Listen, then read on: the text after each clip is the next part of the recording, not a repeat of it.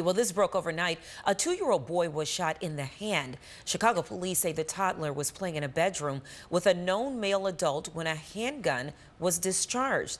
This happened in the 7900 block of Hermitage. The victim was taken to the hospital in fair condition.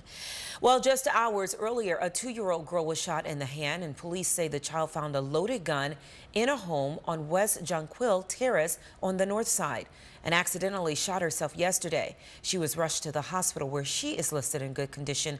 There's no word on whether any adults were around when this happened. Watch breaking news on YouTube. Subscribe to ABC7 Chicago Eyewitness News.